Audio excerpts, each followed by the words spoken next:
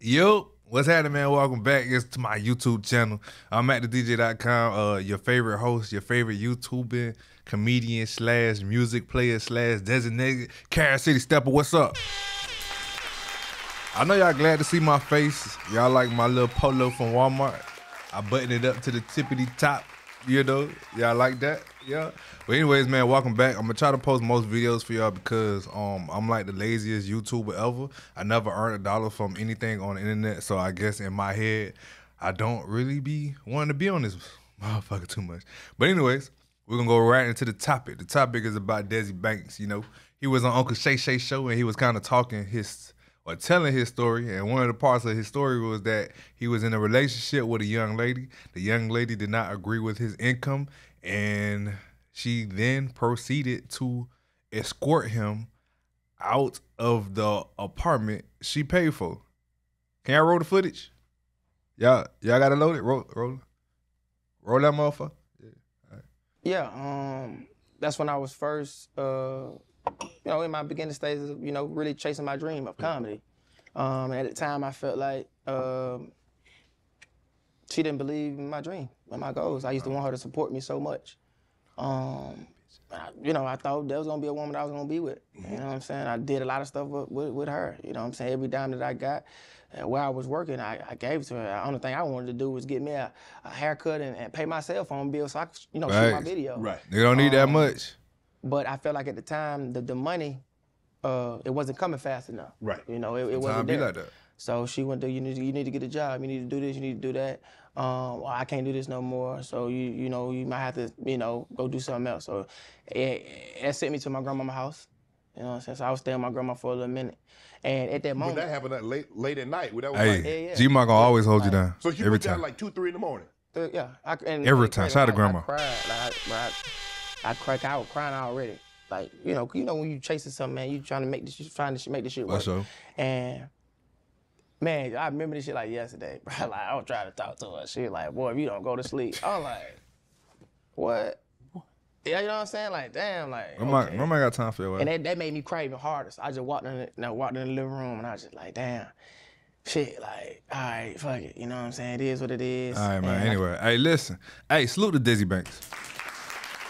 Desi Banks got to be one of my top, what you want to say, like social media comedians. You know what I'm saying? He got to be around my age, and he seems to know how to display our trauma a lot. You know, like the one video of the dudes playing football and how we used to do intros, and you know what I'm saying? So everything here, even the Cash Money joint, like y'all know I grew up on Cash Money Records, goddamn. They're not over here, but if you look up, it's a big-ass baller blocking poster. Like, I grew up on Cash Money. Lil Wayne is my favorite rapper of all time. So I really feel like he kind of does a crazy-ass job of making fun of 35 and up trauma, for sure. For me, it got down Desi, Country Wayne, got down the Keith Lee, the fake Keith Lee, the one that be like, I covered the 4 digits of my card so you bitches won't scam me. Shout out to him, whatever his name is. Hell yeah. So yeah, man, let's look into it. You know what I'm saying? So the issue was he was with his then girlfriend. I guess he wasn't bringing in the income. She decided to kick him out. And, in this particular video, he's, kind of talking. He's a little sad about it, like she didn't believe in me or whatever, but he ain't really dogging her. So salute to him. Maybe that's debatable. So salute to him. This ain't no knock. So I have a few points I want to talk about, right? So point number 1. Why is having a dream a substitute for actually producing income?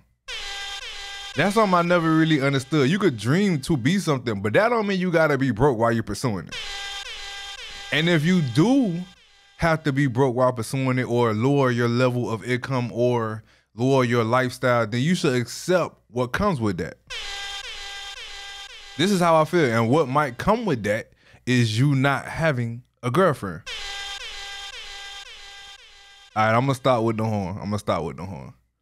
You know what I'm saying? But that's why they call it sacrifice, because you're sacrificing the now for what is greater later, right? So if I work 16 hours a day, 12 hours a day, maybe I don't have time for a relationship. Maybe I don't have time to hang out with my friends and go to the club, or even have time to do things that I like to do, like go fishing or something like that. Maybe I don't have that time right now. I'm grinding. I'm trying to get somewhere. I'm a comedian. I gotta goddamn use my iPhone to make all these skits 100 times a day. I don't have time for none of y'all. I'm sacrificing that now. I'm gonna live a certain way now. So in 10 years, my content pays for me over and over residually. I can do these shows and woo-do. That's just simple sacrifice. And what kind of comes with that is that you don't have time for a lot of other things. Like, you know, y'all, oh man, I don't know if I can talk about this shit. You know, I'm Greek, you know, and during the intake process, you know, you might not have time for a lot of shit. Hey, listen, I had a girlfriend when I started. Then had a different girlfriend when I finished. Listen, what Iceberg say? I ain't got no time. I'm making money. The only thing on my mind is that and goddamn 100. I told my chick I'm on my grind. She said she understand. But even if she don't, she gonna have to get another man, baby. I ain't got no time. It's like that sometimes. Salute to her though, for real. Y'all gotta listen to my Iceberg. And then to my second point, right? This is my second point. Y'all talk to me if y'all disagree or agree or whatever. Does it not cost money to have a girlfriend? Like, in my opinion, having a girlfriend is a lot like having a car, right? Like, if you have a car, you gotta pay the insurance, you gotta pay for gas, you gotta pay for oil changes, and you gotta pay for maintenance like tires and lights and any type of repairs, right? A girlfriend is the same way. If you have a girlfriend, you gotta take out on dates. If you have a girlfriend, you gotta buy Valentine's. This is standard shit. If you have a girlfriend, you at least gotta buy Valentine's Day, Christmas, and her birthday. This is off the rip. I didn't even make these rules up. This not even cool. This just basic boyfriend shit, right? Damn, that's a lot of money right there. 3 holidays. You gotta take on dates. Fuck. And then everything else a little extra. Everything a little extra. Like if you want girl like, you know, you want, you know what I'm saying, like pay for her hair and nails every now and then. That's extra. If you want to buy her lunch, and you know, you say you buy her favorite snack when you thinking, hey, here's your favorite chips. That's extra. And it's in there, but it ain't in there. But the fact of the matter is, that shit costs money. So how does one expect to have a girlfriend without having income? That don't really make no sense. Hey, and once again, this ain't no knock on this. I feel like a lot of young men have been in this position, you know. We were trying to get somewhere, and we was young. And, you know, when you're young, you could kind of be broke and have, a bond with somebody or whatever. But what you're going to realize is that bond, like a bond and a relationship, ain't the same thing. You know what I'm saying? When you young, you 18, you 17, you 19, whatever, you can meet a young lady, y'all could like keep it together and woo-de-woo, but at some point, you know, y'all gonna stop being kids and y'all gonna turn into adults. And she gonna wanna know how the hell you gonna be an adult and help her in her life.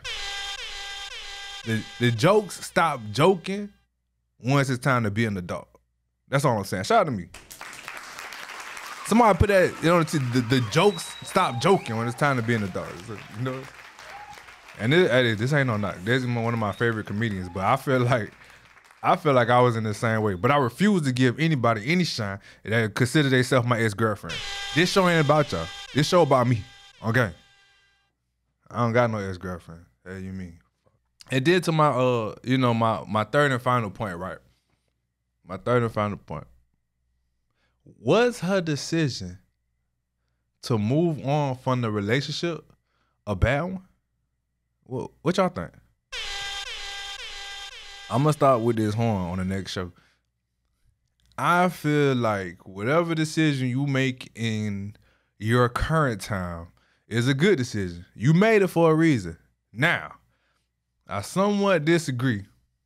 Nah, I really disagree with her kicking him out in the middle of the night. I think that's horrible. They probably were young. I'm assuming they were young. He didn't really say the age, I don't think. I'm assuming they were young. But, like, it's better ways to go about some shit like that. First of all, it's against the law. If y'all ever pay attention, you have a lot of tenant rights. People can't just move y'all in and kick y'all out like that. Like, according to the law is on your side when it comes to where you lay your head at. Remember that shit. You know what I mean? So I don't think her decision to move on was bad. Her decision to kick him out in the way she did was not good. And that's was somebody you cared about just because the relationship didn't work out. But her decision to move on wasn't bad at all. You know what I'm saying? I feel like if you're in a situation, that person isn't really providing, I guess, the needs that you feel as though you require.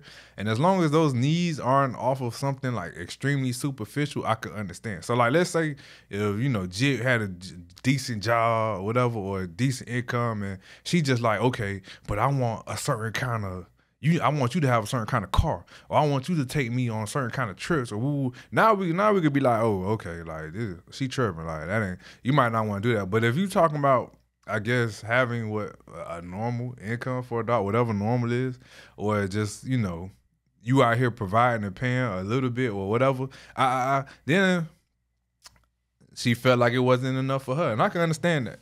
I can't say that happened to me, but you know, when I'm broke, I stay single.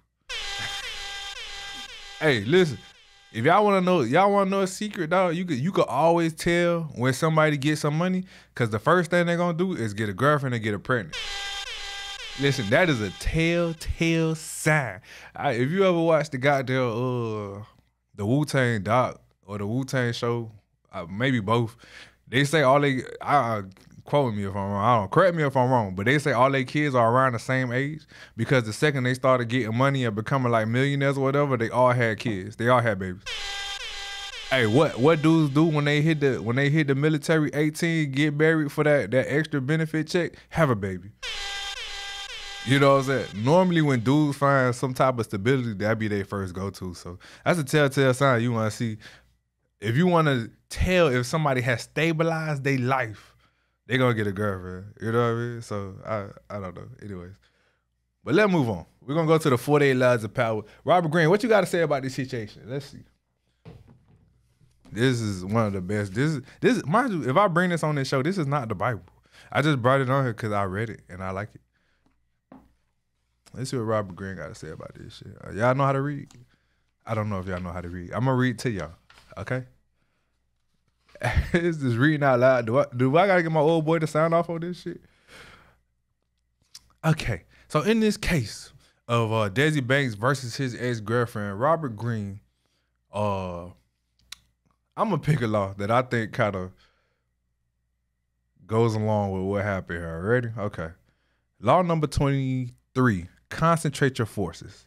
Conserve your forces and energies by keeping them concentrated at their strongest point.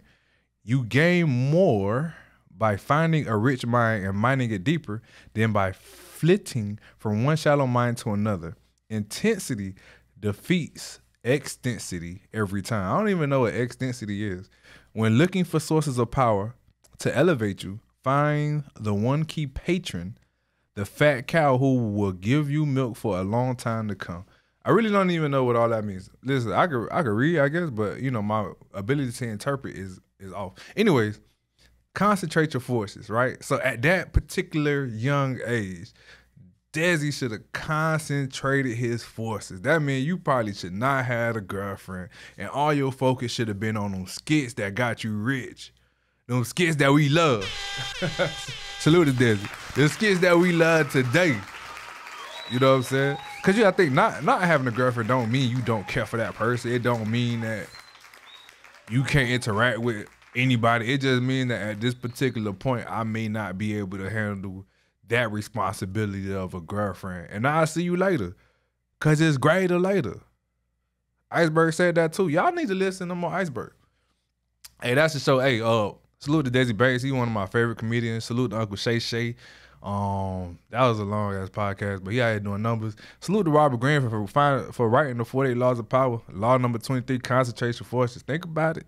My name Matt. Hey, come back to my YouTube channel. I'm gonna try to make another video, but for the time being, I want to wish you all a good evening, and I'm doing better than I deserve. Hey, I'll talk to y'all soon, man.